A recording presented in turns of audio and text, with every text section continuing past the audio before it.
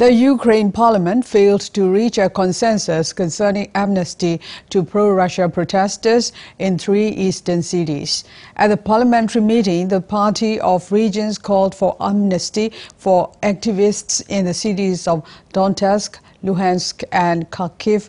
In the event, they lay down their arms and start peaceful negotiations with the government. However, due to divided stances held by different parties, the vote for a final resolution did not go as expected, and the discussion was cut short in the middle as most of the members left in the middle of the meeting.